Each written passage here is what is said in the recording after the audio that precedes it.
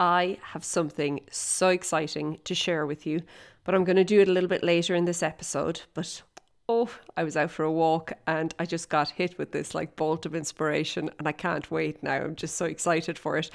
But before we do that, let us dive into today. Today I want to talk about posture and how potentially poor posture, which so many riders struggle with, can be actually hindering you and your horse in your training, in your development, and in everything you're trying to do together. Today, I want to talk about how you can, first of all, identify if that's an issue for you and how you can begin to solve the problem. So let's dive in.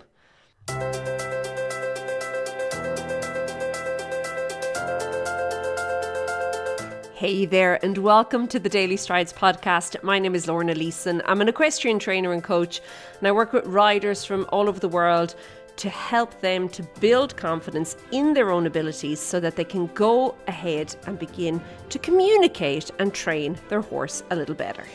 Okay, so I want to dive into posture, and I know this seems like maybe a basic thing, and I think just like our posture in real life, it's something that maybe a lot of us don't, we wouldn't put a huge amount of emphasis on as being important. But the thing about bad posture is that when you are initially kind of maybe at the beginning of something, okay, maybe your life, it's not such a big thing. It's later. It's the compounding effect of it that tends to then catch up, okay?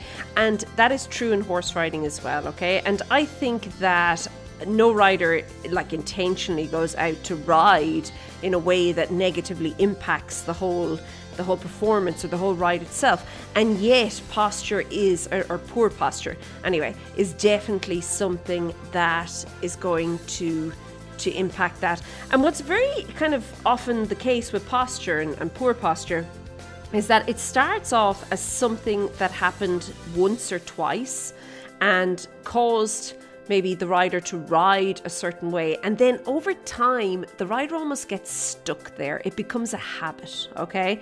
And I think that it's really important for you to begin to, first of all, identify maybe what's going on, and then to begin to make changes so as you can begin to have better posture in your riding, because it is going to help everything else. Okay, so when posture is kind of not where we would want it to be, okay, there's a few little telltale signs, okay?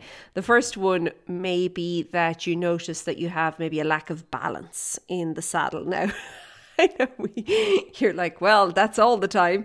No. But really, what I would look for here is that you're beginning to tilt or to tip. Okay, there's a little bit of tilting going on.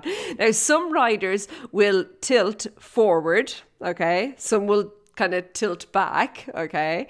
And of course, forward or back being off the line, if we think about position and we think about the head, shoulder, hip, heel line, you're going to be kind of either in front of it or behind it, okay? Neither is ideal, but you might notice that the other way that you can tilt would be to the side, and this would be especially around banes, corners, circles. You'll notice this kind of collapse or this tilting one way or the other, okay?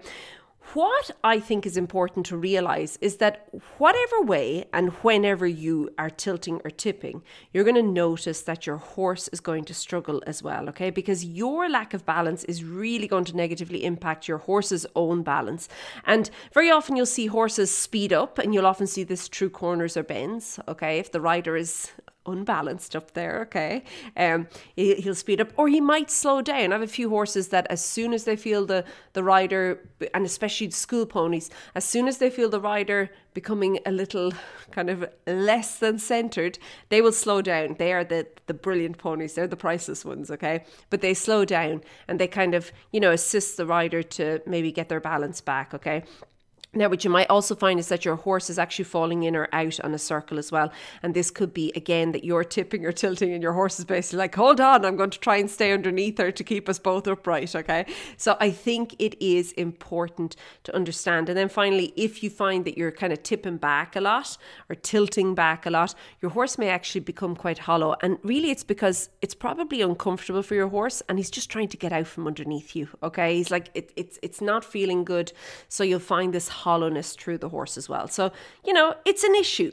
Now, the next thing that can show up to do with poor posture is tension and stiffness, okay? And of course, if you are riding for any length of time with excessive tension or lack of tension. Tension can go both ways, okay? So you can have, tension is very much it's like Goldilocks. Tension is relaxation, by the way, okay? Well, managing the tension is relaxation. If we think about horse riding and we're thinking about relaxation with regards to horse riding, that's really what it is. And you always want to be the Goldilocks, the just right, okay? You don't want it too much, excessive. You don't want it too little, okay? Lack of. You need it just in the middle. And that can be a difficult concept for riders to, first of all, understand, and then to actually be able to maintain, to notice and maintain and make slight changes so as they're either dissipating or they're adding to whatever needs to happen with regards to maintaining the correct level of tension for whatever it is you're doing, okay? And of course, anytime you do something new or you add something extra into the fold, it's very often the relaxation, the tension that goes a little, wonky, okay? So I think that it's really important to notice this through your body. What I'm going to suggest you do is you go back to the previous episode of the podcast. It was 1319, episode 1319. So if you go to stridesforsuccess.com/episode 1319, you will find it there. And it's all about opening up and practicing expansion, because I think that would really help there for you as well. Now, the next thing that often happens is a closed or a shut down position. And this is really the reason I'm actually recording this podcast, because I've seen so many people do it. I always call it a hamster effect. It's like they roll into a little ball. They're hunched over, shoulders are closed tight, chest is closed, and they're riding with their hands touching each other often. They're gripping with their legs and their knees, okay? They're just curled up into a ball. It's like somebody crumpled them up on top of the horse, okay? Now, very often this begins as a bit of a defense mechanism, although the irony is if there's something going on and that's your defense mechanism, I can't see you helping the situation any at all, okay? But over time then it ends up being a habit, and it's not a great habit now at all. I think it's fairly obvious to say that if you're crumpled up there, you cannot be effective. And again, listen to last week's episode. It goes more into that as well for you, okay? Now, obviously, if you are trying to ride and you're noticing that there's an issue maybe with responsiveness or just with the aids in general, maybe your horse is not listening to you, there's boundaries that are not being respected. It could be that you're kind of using your aids in a way that maybe your horse, you're thinking, does he understand this at all, okay? And yet somebody else gets on and does the same and it's fine. Very often that is then a symptom that there's a posture issue going on, okay? And remember, if you're trying to communicate with your horse for whatever period of time and, the two of you are kind of running into a brick wall over and over, there is going to be a lot of frustration and irritation, all these feelings that really and truly don't help with the whole kind of feeling good about the ride and the relaxation. And remember, relaxation is a foundational piece. We need relaxation. Now, some riders, due to the bad posture or the poor posture, they're going to end up feeling sore, feeling discomfort, okay? It could be that you notice there's a lot of muscle fatigue in your riding, even though you feel like, hold on, I should be fitter than this now, but yet you're noticing this muscle fatigue. That can often be due to the bad posture. And then also, obviously, if there's back pain or things like that as well, okay? It could be due to that. And then, your core just won't work. And, we do need our core, we need a strong core when we ride horses. So what can you do? If you've noticed that you're crumpled up, if you've noticed that you're tilting or you're tipping, if you notice that your aids aren't working as well as they could be, if you're noticing all the things, okay, I mentioned a lot there. Now there's obviously more, but they're just a couple to run through. What can you do? Well, I think the very first thing you can do is that you can begin to become more aware of your body, okay?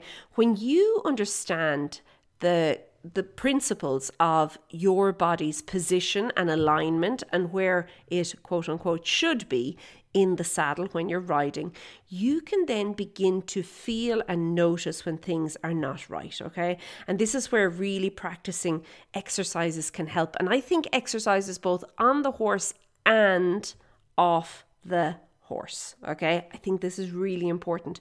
We need to have a certain level of fitness, a certain level of suppleness, a certain level of just ableness, okay, through our body. Is that even a word? I don't know, okay? But we need to have it in our body. Like, we need to be able to do the things, okay? But I think that this is where maybe we're falling short. Some of us, horse riding is really the only activity and strenuous, or like really, if you want, regular activity that we're doing anytime. And, it makes sense that then we're not really going to be able to improve. We need to begin to train our bodies to become more flexible, to become more kind of just aware, okay? Now, this is where I would definitely say yoga and Pilates or Pilates, they can really help. And the other thing that could help will be, the 2024 Equestrian Fitness Challenge. I know, this is what I'm so excited about. But you know what? We're not going to be on mats doing exercises. No, it's a walking challenge. I got this, the other day I was out walking and I thought, wouldn't it be so cool to get like loads of riders walking? Because I know firsthand, when you walk, it helps everything. And that's what I'm going to do. I'm going to build the challenge around walking, but we're also going to have a yoga element because my lovely sister is coming on board. She's a yoga instructor. She's coming on board to also help us out with the yoga end of things. So you can pop over to equestrianfitnesschallenge.com and you can get signed up there. We're kicking it off in June, so you can go over there. But yeah, I do think it's really important to understand that they kind of coincide. They are related. They are hand in hand. Your body's ability to control itself and then your posture and you being able to communicate with your horse, okay? They go hand in hand. Now, the other thing I would focus on would be actual riding lessons. If you could get somebody to, obviously somebody who knows what they're talking about, to help you in the arena, that would be brilliant, because very often we don't actually know what we're doing, or we don't realize we're doing something, and it's only when it's pointed out by somebody that we can then become aware of it and we can begin to actually change that. So I think that riding lessons with a focus on correct alignment, and then obviously through movements and the balance and all that, that is going to really help. And if you can't get riding lessons, maybe, and I know this is a big stretch of a maybe, but you could use something like mirrors in the arena. Now, wouldn't it be a perfect world if we all had mirrors in the arena? I know we don't, but you know what? You know what we all do have? Smartphones. And, well, the majority of us have, okay? The vast majority. And they can video.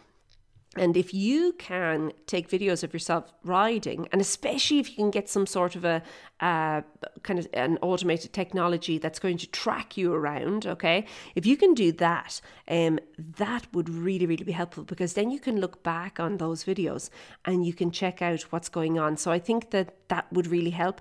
And then again, come back to increasing the fitness and the stamina, okay? I think that, again, this is where walking works. I think walking is brilliant.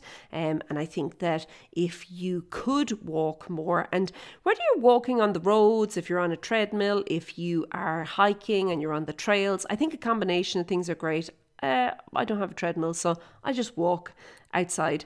But, walking is even great from the perspective that if it's a really rainy day and if you're really dedicated to it, you could just walk around a room in the house, okay? Like, listen to your favorite podcast, go for a walk. There we go. And again, this is what the 2024 Equestrian Fitness Challenge is all about. I'm going to be keeping you company for the 21 days on your walks. And of course, we're talking all things horse riding, improving yourself as a rider, mindset and all that fun stuff. But I think that it is something that is underrated, and that the more you could incorporate it into your daily activity, the better it's going to be. And then finally, it's going to be mindfulness and connection. And I think this is so important. I think the connection, building the connection with the horse, and also mindfulness of what you are doing, like your self-awareness around your horse, is really going to help as well. And I think that this can definitely, if you put it all together, you're going to improve your poor posture, okay? I think identify it first of all, and then from there begin looking at ways to begin to strengthen your body so that you can begin to actively create better habits for yourself, okay, when it comes to riding and in the saddle. What I noticed just before I leave is that very often riders have great posture until they don't. So what you'll find is there'll be certain movements where the habit has come in of riding that slightly differently. And again, it can often be down to maybe a lack of confidence at some point, or a lack of confidence even in your own abilities at some point, that's causing it. But I do think that it's really important to understand it shows up. So maybe from like doing, walking and trotting, everything's good, but as soon as you canter, for you, it could be like, oh dear, look at that, I'm a bit crumply there. Or it could be around corners for you or whatever, okay? There's always maybe through transitions, downward transitions, maybe upward transitions, okay? There could be specific points in the ride where your posture could be improved. Identify them and then begin to work on it. I think it's so important. And again, if you want to join us inside of the Equestrian Fitness Challenge, the 2024, it's brand new.